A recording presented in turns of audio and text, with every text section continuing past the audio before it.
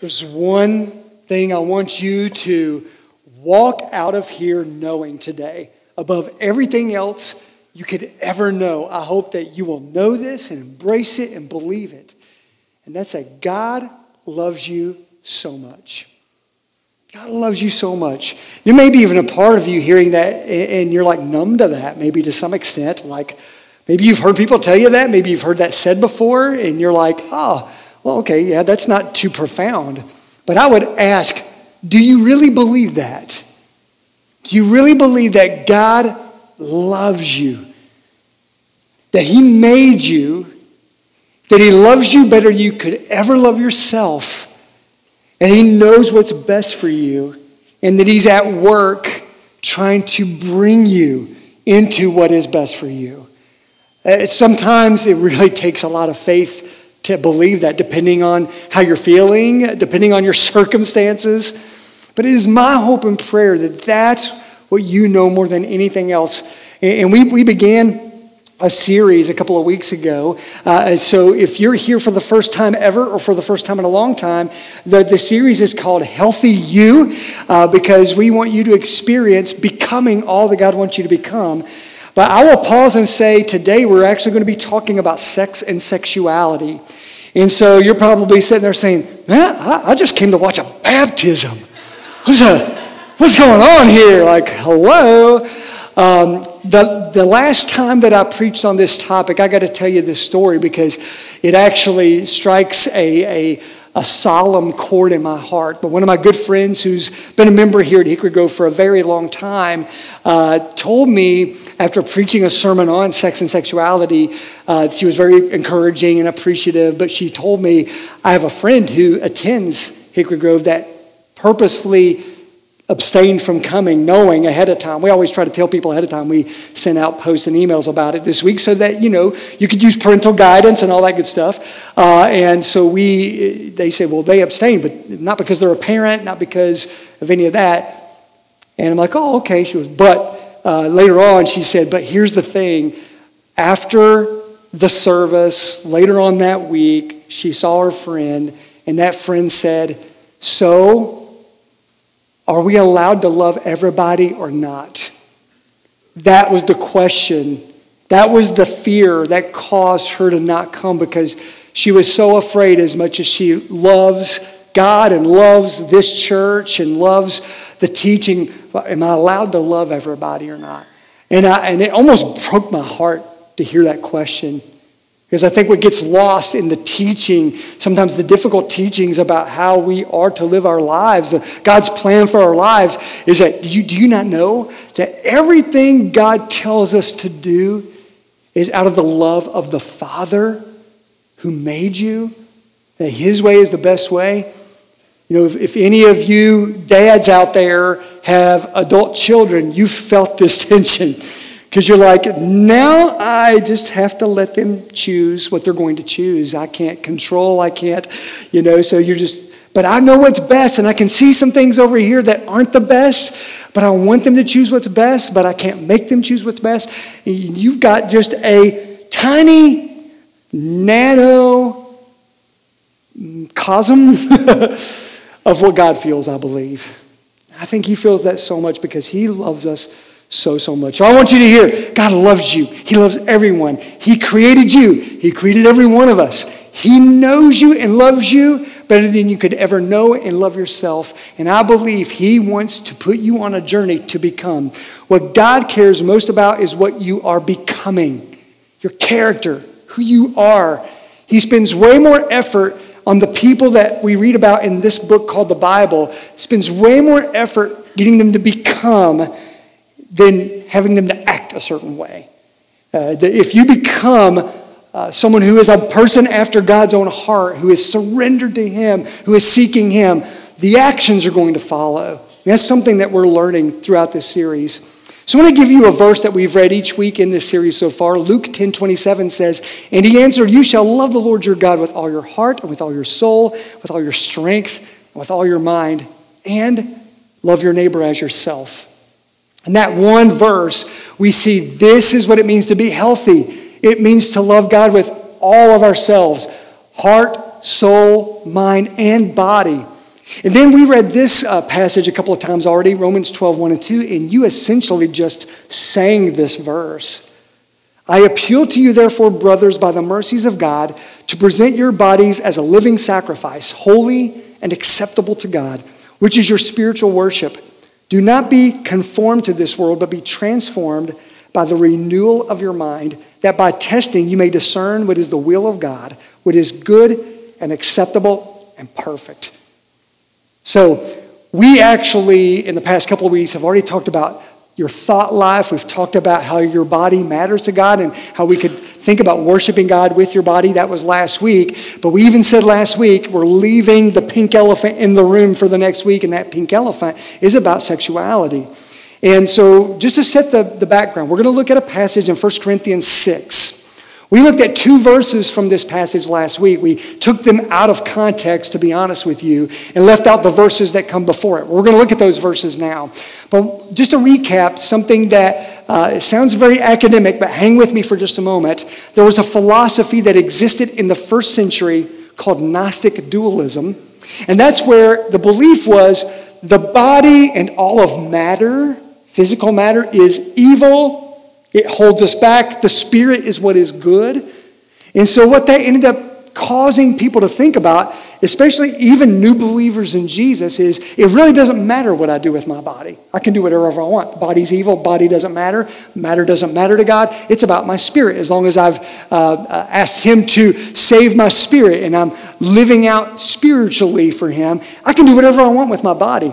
Well, that had creeped into the church, and so literally new believers, whether they were former Jewish believers or Greek believers, and this was especially true of Greek believers because they most likely came out of a pantheon of gods and goddesses that they worshipped, some of which in acts of worship involved sexual promiscuity. So they were used to it being okay to worship a false god or goddess in ways that involve sexuality. Then they get introduced to Jesus and hear about his salvation, his death, burial, and resurrection, and how he is the way, the truth, and the life, and they embrace that and believe that, but they're still taking in all those years of culture that they were raised in. They said, well, we can do whatever we want with our bodies, right?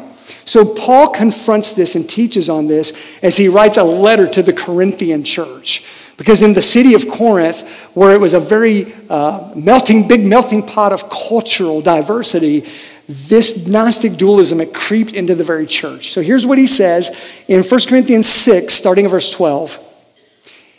All things are lawful for me, but not all things are helpful. All things are lawful for me, but I will not be dominated by anything. And let me just pause here before I move on. He's quoting the people. That was like a mantra for them. Like, hey, I've placed my faith in Jesus. He died on the cross for my sins. All my sins are forgiven. Therefore, I'm free. And I can do whatever I want.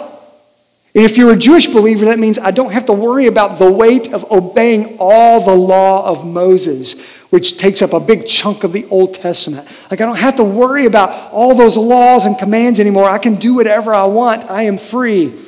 And then the Hellenistic believers are like, yeah, I mean, we never had the Mosaic law, so yeah, we're with you. We're with you there. And Paul says, I'm not saying that's wrong. I'm just saying use your wisdom. Yeah, you could do whatever you want, but not everything you do is helpful. You could do whatever you want, but not everything is good for you because it could master you. It could dominate you. And then he quotes another thing that they often said. Food is meant for the stomach and the stomach for food. In other words, who cares? Eat whatever you want. Do whatever you want with your body. It doesn't matter. But he goes on to say, but God will destroy both one and the other. The body is not meant for sexual immorality, but for the Lord, and the Lord for the body. And God raised the Lord and will also raise us up by his power, making a reference to the resurrection. And he goes on to say, do you not know that your bodies are members of Christ? Shall I then take the members of Christ and make them members of a prostitute? Never. Or do you not know that he who is joined to a prostitute becomes one body with her? For as it is written, the two will become one flesh. But he who is joined to the Lord becomes one spirit with him. Flee from sexual immorality. Every other sin a person commits is outside the body, but but the sexually immoral person sins against his own body. Or do you not know, we read these two verses last week, or do you not know that your body is a temple of the Holy Spirit within you, whom you have from God? You are not your own, for you were bought with a price. So glorify God in your body. I want to reread verse 13. And I'm going to use a different English translation called the New Living Translation. It gives a little bit more of a modern take on it and more modern words and syntax. And here's what it says. You say food was made for the stomach and the stomach for food. This is true, though someday God will do away with both of them. But you can't say that our bodies were made for sexual immorality. They were made for the Lord, and the Lord cares about our bodies. I love that. Why is any of this written? Because God cares. The Father cares. He knows what is best. He is the manufacturer of our bodies and our lives. And He has a plan and a purpose. And so when He sees that we're going astray, going away from what is best, He's going to talk to us about that and say, no. Do it my way. Do things my way, and I promise you will be free. And I think that's the message of this. So in these 9 verses we just read, there are 4 things that I believe the Heavenly Father wants you to know about sex and sexuality. First, your body was given to you by God for Him.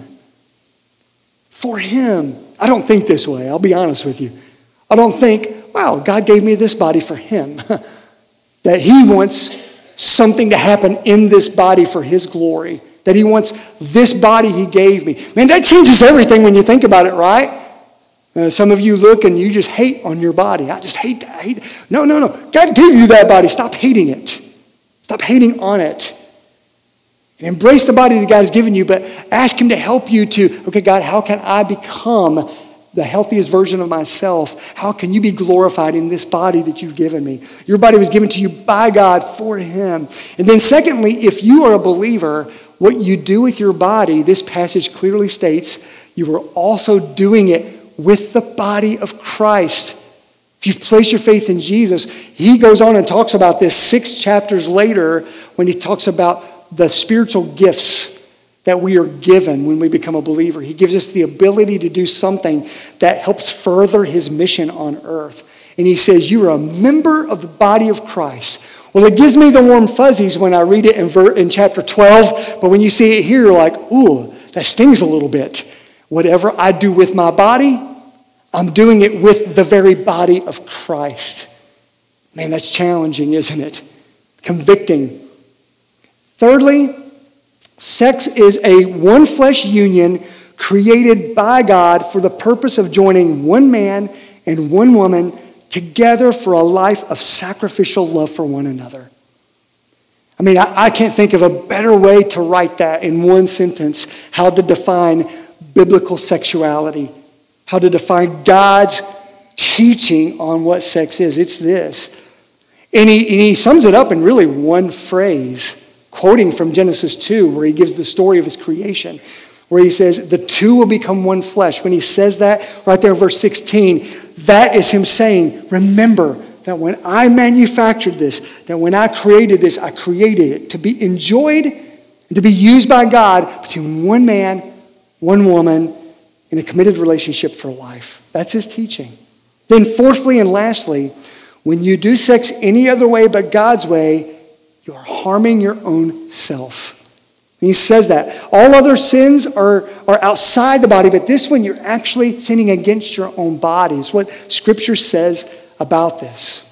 So, each and every week in this series, our goal is to give you a tweak, a health tweak. Something simple. Week 1 we were talking about the minds, and we said do a bean check on your mind. Like, look at the thoughts that are coming into your brains and check and make sure that they are of God and that they're good for you. And if not, kick the bad ones out, keep the good ones coming.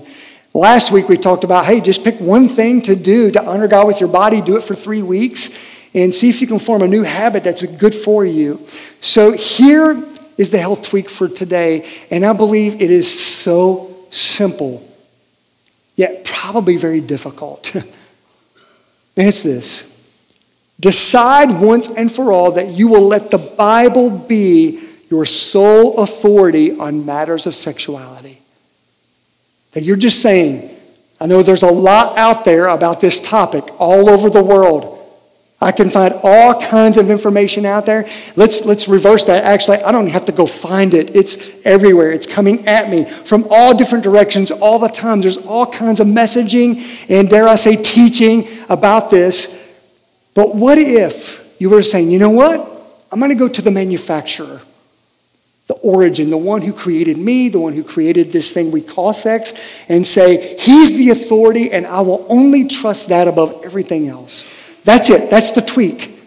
In some ways, that's easier than, someone told me after last week's message, they decided to get on a stationary bike 3 times a week. I'm like, man, that's awesome. Very cool. That's going to take some effort. It's going to take a new habit, and that's not always easy to do something like that. In some ways, this seems easier, but it's a huge submission, isn't it? You're saying, okay, I'm going to only trust what he says above all the other messaging. It takes submission and surrender to do that. And some might say, I don't know, I feel like this is judgmental and maybe even condemning. I'm getting that feeling and that vibe. Let me tell you this. Probably the most famous verse in all the Bible is John 3:16. He says, for God so loved the world that he gave his one and only Son so that whosoever believes in him will not perish but will have everlasting life. In the very next verse, he says, and the Son did not come to condemn the world, but to save the world through him. And so this isn't condemnation. This is love. He wants to set us free from the things that hold us back in this world. But the other side of that coin is sometimes you have to say hard things about the things that are holding us back. In other words, he's not just offering us forgiveness for where we've gone wrong. He wants to keep us away from the things that will keep us in the wrong areas of our life. And so when we read these passages, the question is, am I going to trust the God who wrote this book and reveals in this book that he put on human flesh and died on a cross for me so that by his grace I might be saved and redeemed forever? The same God who wrote this also gives us some teachings that might be very difficult in the year 2022 in this world in which we live. But do we embrace it, knowing that it comes from a loving God who made us? That's the question.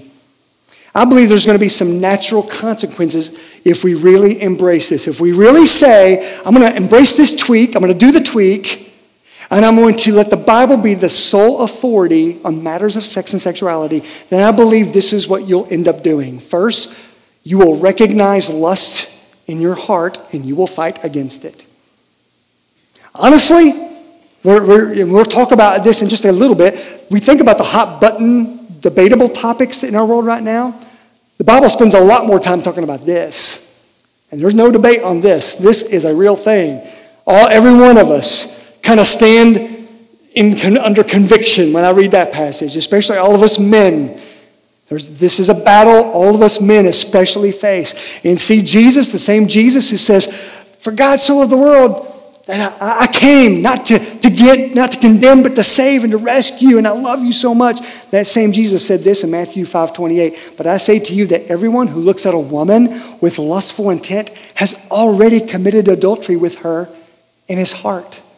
Whew. Man, that stings, doesn't it, guys?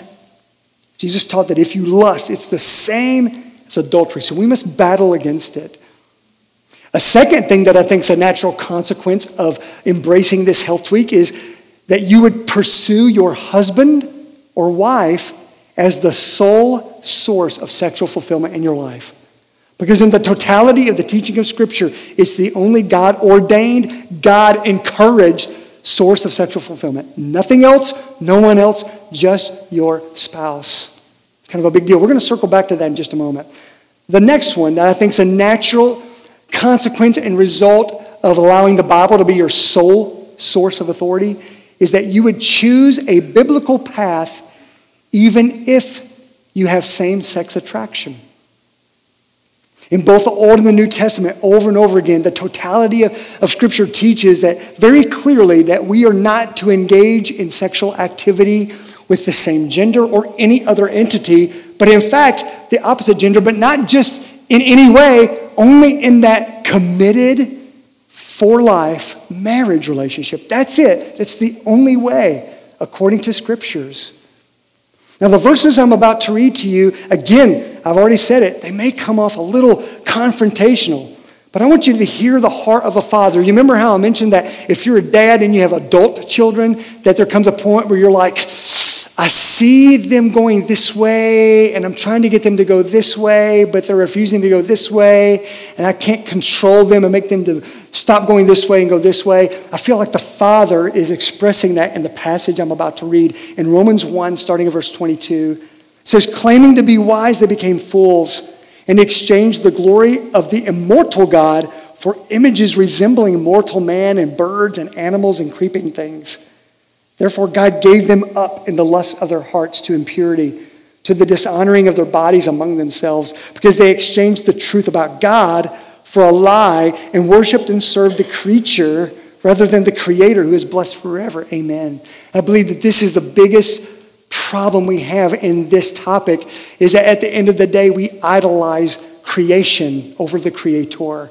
And it causes us to go sideways. It causes us to go off the path of God's best for us. And it says in verse 26, for this reason God gave them up to dishonorable passions.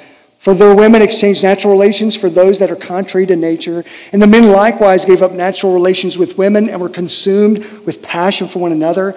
Men committing shameless acts with men and receiving in themselves the due penalty for their error. And since they did not see fit to acknowledge God, God gave them up to a debased mind to do what ought not to be done. It's almost like Paul's trying to explain, why is this happening? Even sometimes among believers, why is this happening? And it's this, like God is trying to say, this is the way sexuality was meant to be. This is what I created it for. But you keep going down that path, down that path, down that path, and I'm trying, and now you just can't even hear my voice anymore because you're so set on experiencing what you want that I have to just let it go and hope that you one day embrace the truth. This is the heart of a father and a creator in this passage. God loves you so much. He cares too much to not say, here's the truth about sex and sexuality. Here's how I made it. Here's the purpose for which I made it. And if it's done any other way, you will not experience my best for you. That's the message of the loving Father. I will say one more thing. Choosing a biblical path is also a natural consequence of embracing this health week. Choosing a biblical path, even if you've experienced gender fluidity. And it's something I'm still learning a lot about, talking with people who have experienced it even. And again, I don't stand up here saying, hey, I understand all that, and I'm about to drop the mic on you and say, this is not right, this is not right. Man, I don't know what it's like to experience that. Maybe you have experienced this personally. Or maybe someone you love and care about has. Or maybe you haven't, but you think, this should be embraced and celebrated in my mind. Or maybe you haven't experienced it, but you're like, I think it's chaotic and terrible. Wherever you are in your feelings about that, I really can only give one verse. To me, I'm just a simple-minded guy. And you got to talk to me like I'm a 3-year-old sometimes so I can get it and understand it. I go back to Genesis chapter 1, the very first chapter in the Bible. And this is how it describes God's creation of humanity. Genesis 1:27. So God created man in his own image. In the image of God, he created him. Male and female, he created them. And I don't say that to just drop the mic and say, take that. I really don't. It's just the truth. It's just what the Bible says. The same Bible that we look to understand salvation and grace also tells us that. And you know what I believe you can extrapolate from that one simple verse? Anything other than male and female, we created, not him. Anything other than male and female, we create, not him. And I think that we just need to be challenged by that and think that through. Another thing that Paul told the Corinthians in 1 Corinthians 14:33 is that he is not a God of disorder and chaos, but a God of peace. And I believe our current world is not experiencing peace when it comes to sexual health. And I'm hoping that somehow, some way, there will be people who will look to a different source to say, maybe this is right. Maybe this is the right way to think about this. I want to circle back to the first two things, though. Battling lust in your life. Making sure your spouse is the sole source of sexual fulfillment. I've told my story before, how I came to faith in Jesus Christ at the age of 15. When that happened, I had already been embroiled in an addiction to pornography. And the moment I prayed as best I knew how to ask Jesus to forgive me and save me and come into my life, which changed my life, no one had to tell me, you got to stop that pornography addiction. It immediately became the front lines battle in my life. And so at some point, I don't know how long after I became a Christian, a book came out called Every Man's Battle, written by Stephen Arterburn. And it was a book being recommended for all men to read because all men, to some extent, really battled this issue of lust. And so I'll be honest with you, I'm like, oh, I've heard it's a great book. I've even recommended it to guys, but I did not want to read it. Because at that point in my life, I felt like I'd overcome the battle so much, I was afraid it would give me PTSD, to be honest with you. Like, I don't want to, it's almost like I'm away from that. It's not a part of my life anymore. I didn't even want to read about it. But since I was recommending it, I figured you might as well read it. And I'll shoot straight with you. You know what I thought I was going to read? I thought it was going to be like the Nicorette gum of pornography. Where, if you're trying to quit smoking, you can just have nicotine in other ways and then wean yourself off of smoking. Well, I thought the message of the book is going to be just to slowly wean yourself from looking at things, thinking things you shouldn't as men. And that's not what happened. Man, it went hardcore with the highest standard possible right at the get-go. Ephesians 5:3, but among you there must not be even a hint of sexual immorality, or of any kind of impurity, or of greed, because these are improper for God's holy people. And I'm not going to lie, the standard for how God is honored with our bodies when it comes to sex and sexuality is a high standard. Not even a hint. So for you married men, especially I'm talking to you, that means you have one source of sexual fulfillment that God talks about, and that is your spouse, that is your wife. Anything else, it doesn't meet the standard. And if you're single or anybody, no matter what your status is, if you are lusting, it doesn't meet the standard. And if you're like me, and you've had any experience with any of this at all in your life, I remember especially when I was in the thick of that battle as a young believer, there were times I'm like, I can't do it. I'm just too weak. Well, I got good news for you. You admitting that might be the best thing you'll ever do. Because later on to these same believers, in a second letter that Paul wrote to them, in 2 Corinthians 12, verse 7, he says, so to keep me from being conceited because of the surpassing greatness of the revelations, a thorn was given me in the flesh, a messenger of Satan to harass me, to keep me from becoming conceited. Now, I won't go into the detail, but basically, Paul's pretty awesome. And God was giving him all these revelations, and they were really cool. And if you were getting that, you'd start to feel like you were super Christian man, And Paul recognized that, and he said, but I got this thorn in the flesh. And it doesn't say what it was. Some scholars think it might have been a physical ailment. Some have even speculated, could it have been a temptation that he struggled with and battled? We don't know what that thorn in the flesh was, but it was harassing to him. It was from the enemy. And it says in verse 8, 3 times I pleaded with the Lord about this, that it should leave me. But he said to me, my grace is sufficient for you, for my power is made perfect in weakness. But if you feel like, why would God let me go through this and struggle with this in any way? It's because of that right there. His grace is not made perfect in your ability to be strong. His grace is sufficient for you when you are weak. It's made perfect in weakness. Therefore, I will boast all the more gladly of my weaknesses, so that the power of Christ may rest upon me. For the sake of Christ, then, I am content with weaknesses, insults, hardships, persecutions, and calamities. For when I am weak, then I am strong. Oh, friends, you're right. You can't do this, but he can do it in your life. So some of you are like, no, I don't really feel tempted in these areas very well. And I hope and pray that's true, but definitely ask God to reveal to you if there's something you need to do here, a tweak you need to make based on just allowing the Bible to be your sole source of authority when it comes to matters of sex and sexuality. I want to give you one more book recommendation.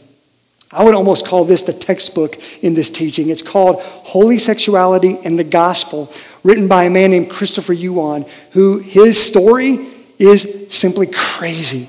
I mean, if you would have met this guy when he was a college student, you would never dream he would write this book.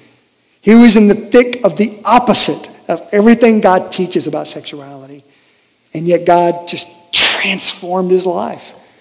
And God's using him now to tell his story. And here's a guy that doesn't wake up every day and say, I am so strong. I'm really good at this.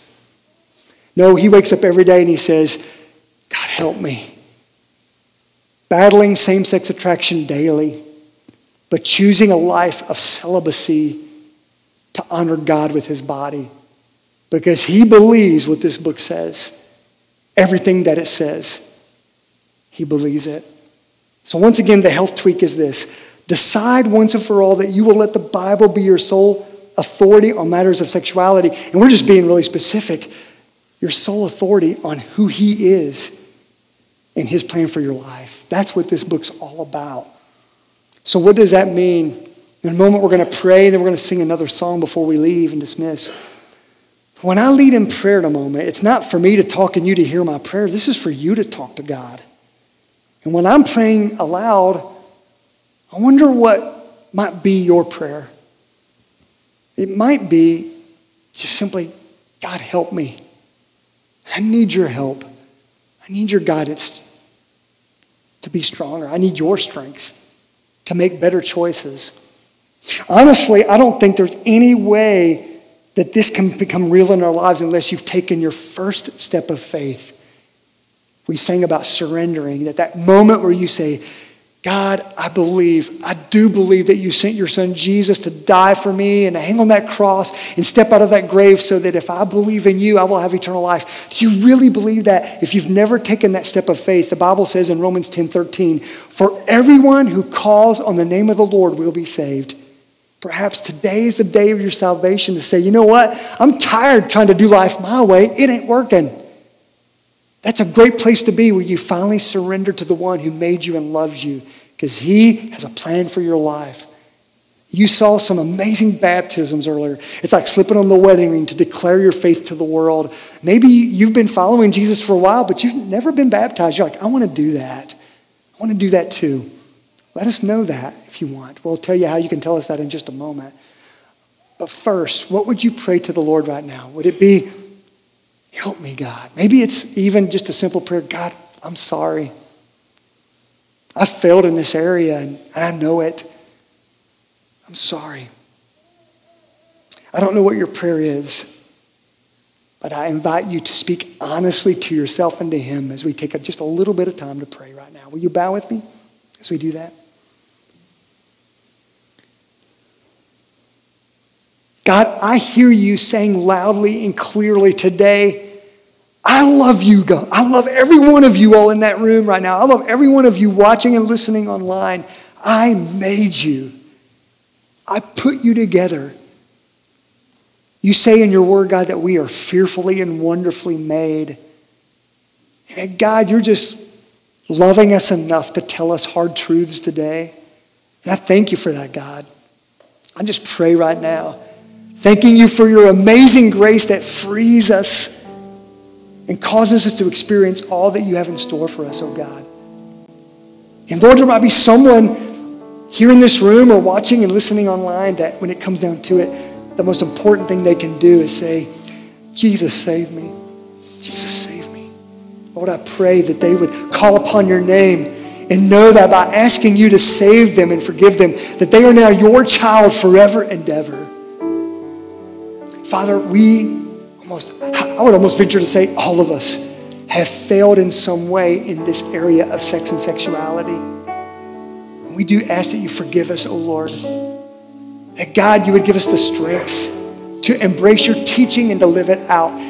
And God, I believe not just for us, that in many ways you will use our lives to declare to the world that there's a better way to live, a more free way to live. But Father, I just pray right now that you would hear all the prayers being lifted up right now, that you would speak to all the hearts that are open to you right now, that Father, we would take whatever next step you want us to take. by your strength and by your power. We pray this in Jesus' name.